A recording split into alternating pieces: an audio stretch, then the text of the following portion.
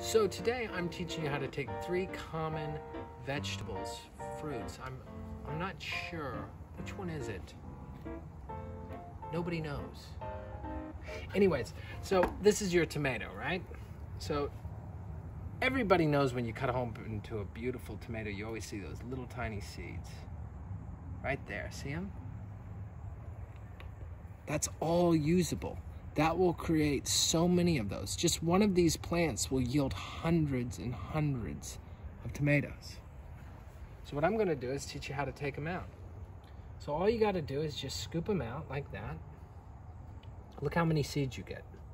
The amount of tomatoes we could grow an entire farm just with one tomato. That's how amazing and magnificent nature is.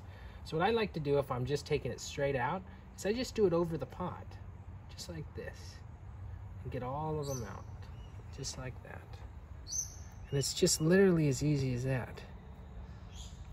Put them on there. And remember, if they're small seeds, they don't need to go in that deep. So just cover them as much as you can and water.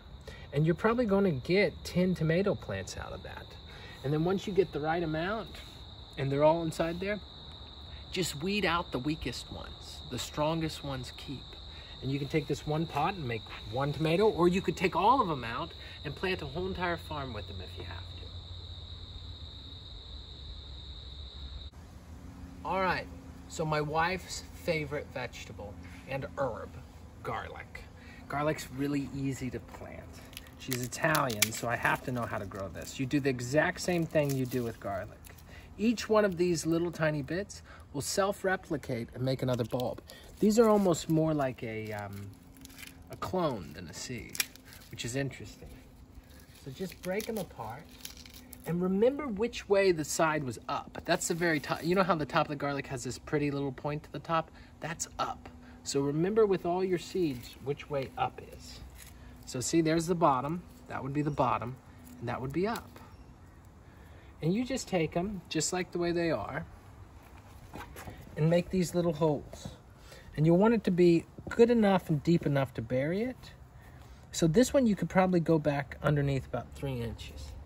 Just like that. Not 3 inches, I'd say about 2 inches. And just plop them in there, just like this, see? Take your other clove, make sure they're always facing up. So that bottom half is always down. Push them in. Just like that. Down, push them in. Down, push them in. Down, push them in. And I like to space them. So imagine that when a full-size clove, they'll be that big. So space them so they have that space around them to be that size. This guy right here, we'll put this big one right in the center. And I took 1 clove of garlic, and we still have some left over to cook with. So good. But from that 1 clove of garlic, I got 1, 2, 3, 4, 5. 5 garlic, and then just cover it up. And once again, drench it with water when you're done. Ah, the beautiful potato. One of the greatest fruits of Ireland. Do you know, actually, it was from South America, and it's definitely not from Idaho either. Anyways, so the potato, the great thing about potato is you take a 5-pound bag of potatoes and it can make 50 pounds, okay? And I'm going to teach you how to grow potatoes. And potatoes are crazy because you can keep multiplying them on a massive scale. I've seen potato mounds that are this high, full of potatoes, okay? So this little tiny potato can make a lot of potatoes. So I'm going to teach you how to grow this on your balcony. This is a great and easy food to grow. This is a life-saving food. Okay, first of all, I want you to look at this.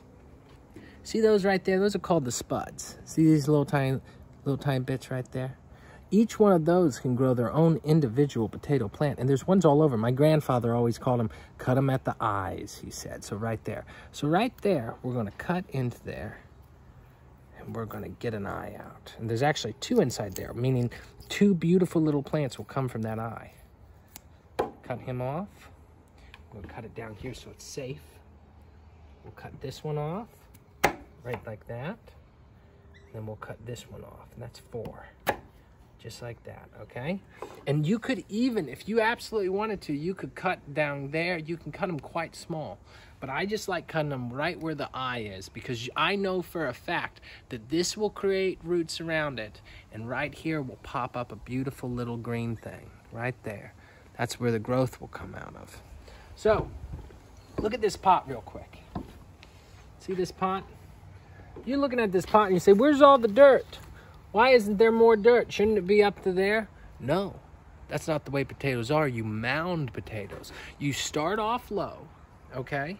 And then once it grows up to about this height, you bury it again and you'll double your yield. But guess what? You can keep on doing it. Let's say you have a big mound of dirt, or you even have a trash can. You can start it out low, grow it, grow it, grow it bit by bit, okay? So I'm gonna take my eyes, okay? And I want those eyes are gonna come up. So I'm gonna plant one right here, and I'm putting that eye facing upwards, okay? Here's another eye right there. I'm gonna dig that down, face it upwards, okay? Here's your other eye right there. Go and dig that down. We can even bury those too, so we can get to the other side. Dig down, just like that. And one more over here. There's our last little tiny cute one. Right there. Dig it down and bury it. And once those plants start to grow out of the top and they get to about that height, I'm going to add more dirt up to here. And then add more dirt, and then add more dirt, and then add more dirt. So I can make a mound of potatoes. So there you go, gang. 3 easy plants that everybody can grow on their balcony that gives good substance and good food. It's a lot of fun to do at home, and you can just get all your seeds are already in your kitchen. So happy planting, and remember, you gotta grow stuff to grow.